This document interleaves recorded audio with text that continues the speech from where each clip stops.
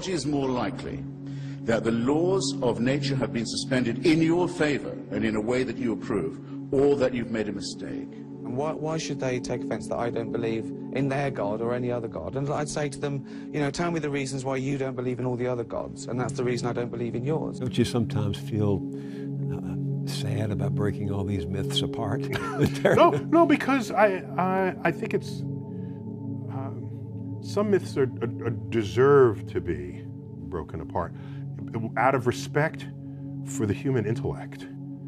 That no, when you're writhing on the ground and froth is coming out of your mouth, you're having an epileptic seizure. You have not been invaded by the devil. We got this one figured out.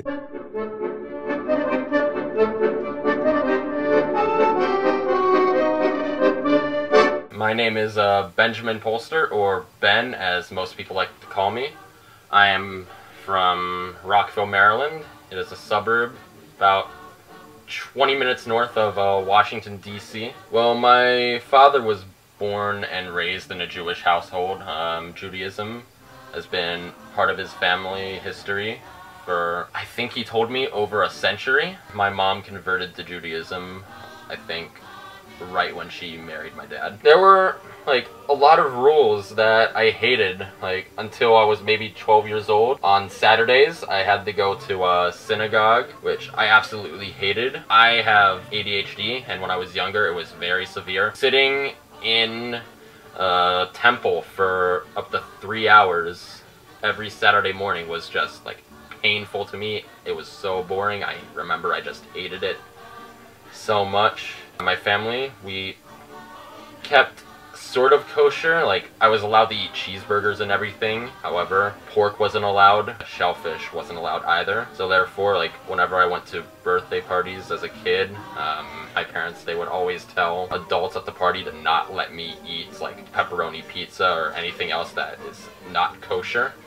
And that really, really annoyed me. I think this is the thing that I hated most about being Jewish. I had to go to religious school twice a week. I had to go on Sundays and Tuesdays. I hated the fact that we had homework. I hated that I had to miss hockey games and hockey practices to attend. Now that I'm older, I think it's even more ridiculous because my parents, they were paying tons of money for me to play hockey. The whole idea of God, when I was a young kid, kind of sounded like, you know, a fairy tale, you know? Sounded like, it just always sounded fiction to me.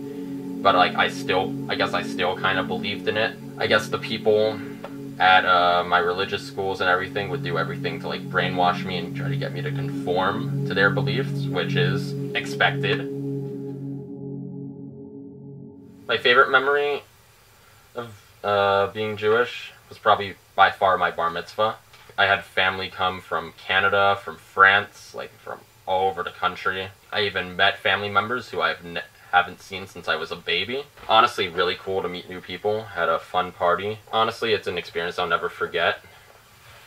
If you question the Bible, basically people will turn their backs on you. When you're down there in hell, burning alive with demons gnawing on your balls and, you know, horrible fucking Satan there with his pitchfork jamming it in your butt, they'll just tell you you're going to hell. Sure enough to go around preaching to everyone, telling everyone that doesn't believe that they're damned for eternity, an indefinite amount of suffering and torment and pain and fire and flames and hell. Honestly, hell doesn't really seem like a bad place. You're gonna regret that you spent your earthly life trying to disprove what you know to be true. Over the past year, I've actually run into a few other atheists, and I've met people whose families are just completely shutting them out of their lives because they don't have the same beliefs, or they have a lack of belief. I think that's absolutely terrible. You took care of your child for